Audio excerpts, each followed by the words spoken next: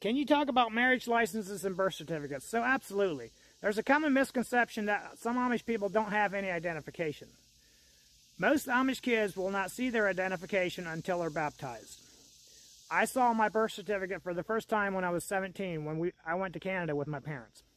My mom had to go a couple of weeks beforehand and make sure she got my birth certificate so that I could enter the country. I didn't have it before then. When I was 19, I got baptized. A couple of weeks after that, I had to take my Social Security number to my bishop's house. And he signed me up with the Selective Service, the draft, as a conscientious objector. I was not considered a conscientious objector until my Social Security number had been entered in to the Selective Service form and mailed in and signed by my bishop.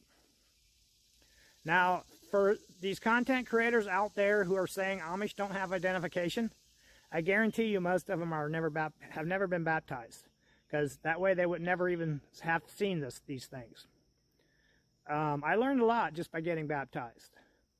You know, there's a lot that people who are not baptized don't know, and maybe they shouldn't be out here spreading stuff about things they don't know about. But, you know, that's just my opinion.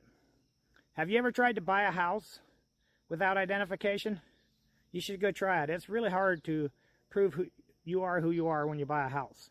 I've never been married. I imagine you have to have identification for that as well. And they do have marriage licenses.